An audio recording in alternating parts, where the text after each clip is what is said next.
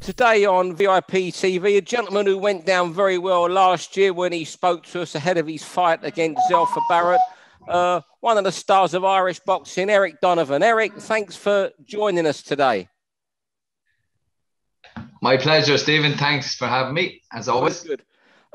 First of all, what's happening with your European EU super featherweight title fight against Mario Alfano? I think it's been off about 3 times, isn't it, already, or twice?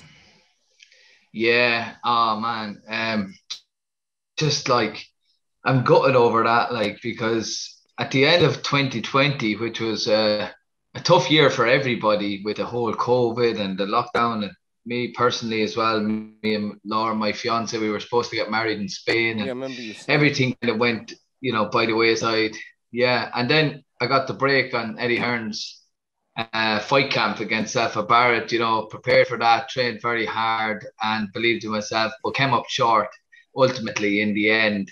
And then on the final day of 2020, the last day, I think it was the 31st of December, the Boxing Union of Ireland emailed me and said, Eric, you're mandatory for the EU super featherweight title. And I was like, oh, what a brilliant news to get on the final day of what has been a real tough year. So, and then obviously fight the purses, it went to purses and everything, and they won the purse bid, and I was supposed to fight in Lombardy on the 15th of May 2021, and 10 days before the fight I fractured my ribs in a spar. I was absolutely gutted. I had fractured them 2 years previously, so I redone an old fracture, and it was just absolutely devastating because I really believed that I was going to go over there and become a European champion. And so that was my kind of last kind of close encounter with a fight. And right up till then, I've just been resting my ribs. I had holiday last week in Donegal, and now I'm back training this week and hoping to get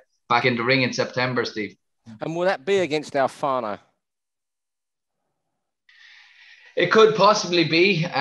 What happened in the kind of aftermath of my ribs getting done and having to pull out a fight on medical grounds, Alfano went ahead with the fight, and the promoter got a replacement because he had invested so much money into the fight, and it was on Italian TV and everything like that. As you know yourself, when it's not easy to put on a boxing show, and the last thing you want promoters to be doing is losing out on all of the costs and the whole show falling apart. So we gave the European Union the go ahead if they wanted it. They said that I would hold on to my mandatory status either way. So a guy called Incheri, who is a lightweight from Italy, came down to super featherweight and boxed Alfano and beat him on points over 12 rounds. So he's now the new year. Yeah. I didn't know that. Yeah. I knew Alfano had lost previously when he challenged it. I didn't know Alfano had lost twice fighting for that title. I had no idea about that. Yeah. I knew one. And this guy, this Inchiri guy, is brilliant because he's very good. When I got the news that he was stepping in, I knew he was going to beat Alfano because I watched him boxing Patera, the lightweight European champion. Oh yeah, good fighter. Good fighter. Yeah. And he boxed Patera over 8 rounds. I think it was a keep busy fight for Patera. Patera won on points, but I thought this guy won, and Cherry won. I thought he won the fight. So he's a good fighter, really, really good fighter. And so he came up trumps against Alfano. So we have that possibility. That's there. That's a possibility in September if we want it. But I'm going to leave it into Mark's hands. Mark Dunlop is my manager. He wants me to fight back at my own weight, featherweight. Yeah. I am a featherweight. I'm naturally a featherweight. So I'm featherweight Irish champion. So he wants me to kind of be campaigning at my own weight. The opportunity that time against Zelfa Barrett was a step up, but it was one that we felt the rewards were so big that we wanted to take it. And against Alfano, that was a super feather, but we felt that we had his number. Like we really had his number, so we were going to take that because the possibilities of me winning that fight were very, very high. And and maybe come, like, I was never going to campaign as super featherweight anyways after that. It was always just about getting that belt and securing the belt. So look, I'm happy to box at either weight, featherweight or super feather, but Mark wants me at featherweight. He thinks I'm better and I'm stronger at featherweight. So that's the plan. To get back into a big fight in September, whether it's going to be a world ranking title fight or the European title fight or something along those lines. I know there's a big one coming up, coming down the line. Who would you like it to be? If you were said, you know, who do you want next fight? Who would you pick if you could pick anyone? In a fight you'll consider winnable where you are in your career at the moment? Yeah, I would like it to be against the European Union featherweight champion from Italy. God, what's his name? I'll have to look him up. Gives me at the minute. EU champion. Trying to find him. EU lightweight, EU featherweight. Yeah. And is Mark making the you know, pressing for that fight? Mark is like, Mark at the moment is on holiday, so I have to talk to him when he gets back. But we are going to have the business discussion about who's my next fight, who's it going to be. Jordan Gill is another one I would love to have. I think it's a brilliant fight. I would love that fight. And then obviously you would aspire to be in with the likes of you know, Jazza Dickens, Kid Galahad. Yeah, you got to be looking at these fight, guys, yeah. You know. Yeah.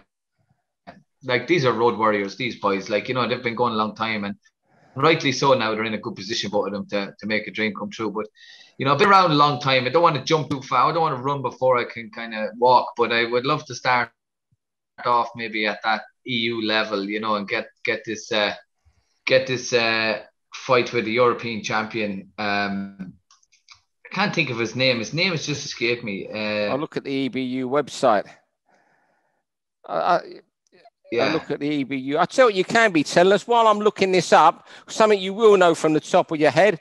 Tell us about the Ireland's hopes at the Olympics, men's and women's this year, and then we'll go back to the EU. Yeah, so I'll tell you what it was. We never really expected, Steve, to have 7 boxers going to the Olympic Games in Tokyo. You know, Irish boxing has had a real kind of a resurrection in the last few weeks, really. But the 2016 Rio Olympics were probably one of our worst ever Olympic Games. We went out with so much promise, so much potential. So with our best ranked team ever, you know, we had 3 or 4 of those fighters who were ranked top 3 in the world: Joe Ward, Michael Conlon, Paddy Katie Taylor, Michael. It was Paddy Barnes, yeah. Michael O'Reilly, Paddy Barnes. You know, Stephen Donnelly was there as well. Brendan Irvine. These guys, we had a serious team going out there, and then just Michael O'Reilly failed the drugs test, and then Joe Ward got, you know, beaten.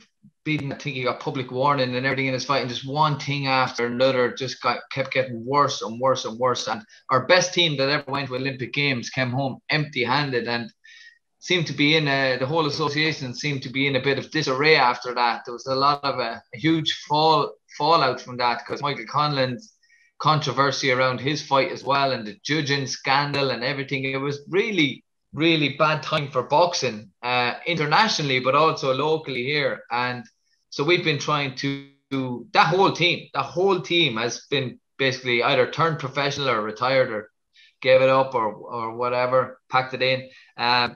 And there's just one boxer that we have still active from that team, which is Brendan Irvine. He was a flyweight in Rio, and he has secured his place again this time around. So he's going to his second Olympics. And then the other 6 are brand new. But we have a strong ladies team going out there: Michaela Walsh, Kelly Harrington, and Aoife O'Rourke. Yeah, 3 internationally renowned fighters on the women's boxing circuit. Like, they've all medaled at major championships, and Kelly is the reigning world champion. So Kelly's kind of coming in there carrying that Katie Taylor's mantle, stepping into her shoes basically. But Kelly's been around a long time, almost in the shadows of Katie Taylor. Not too because she wasn't good enough or anything. It just happened to be a bit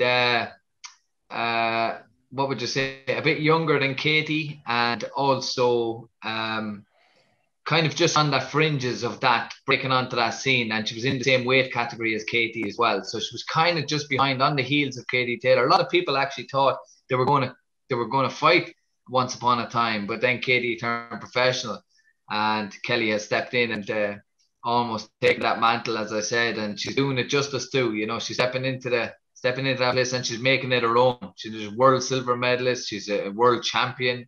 She's a European medalist, and she's fantastic now. And the country's getting behind her back home here. You know, she's a real working class hero, kind of. You know, she comes from the inner city in Dublin, and she's a very likable person, and she, yeah.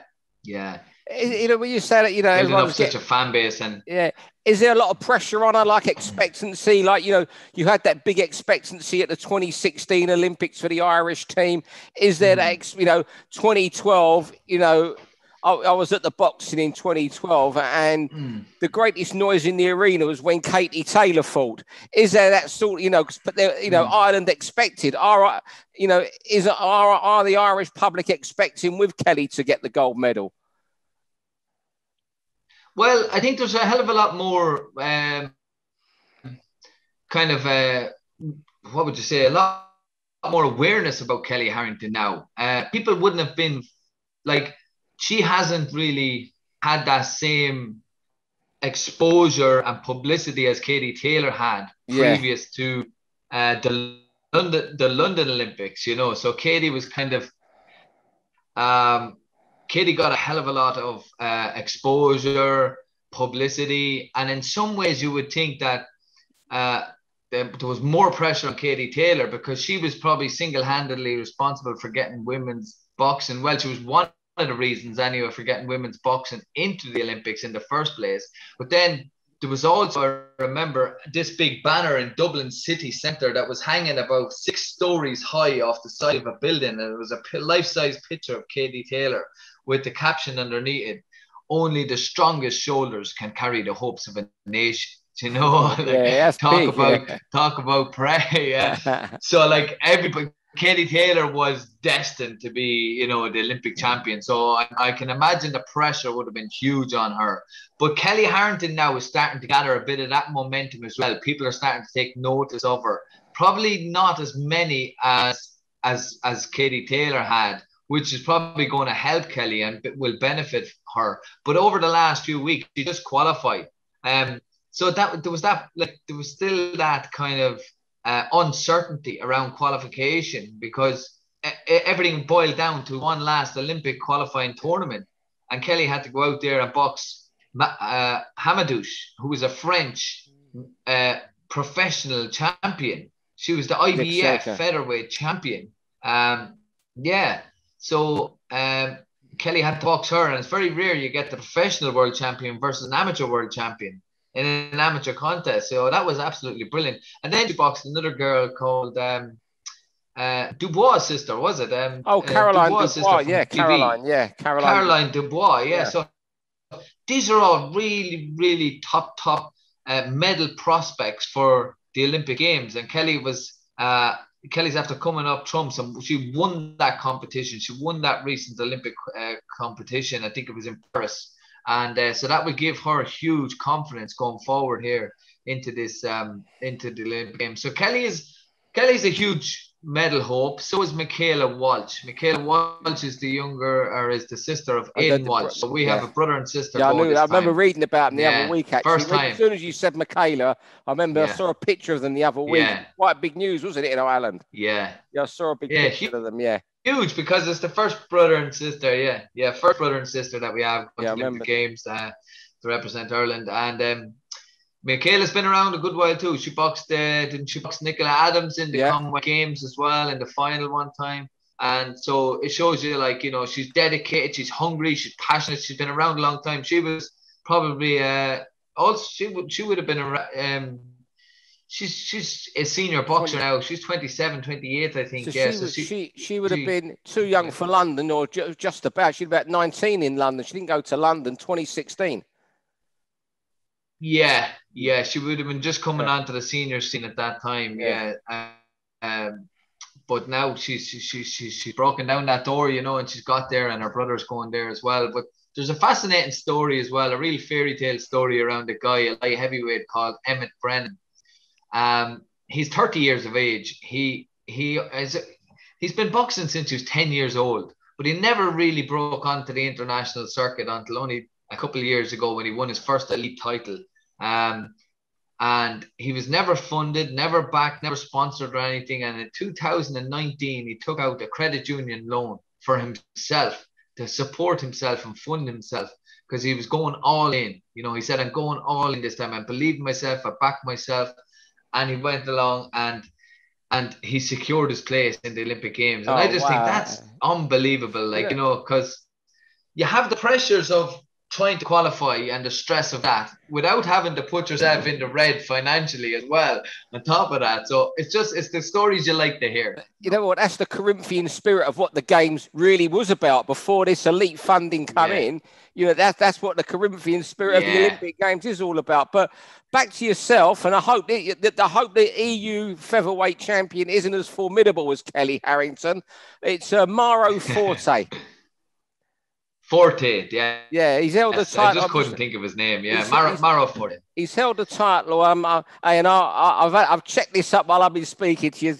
December 2019, he won the title. So, I'd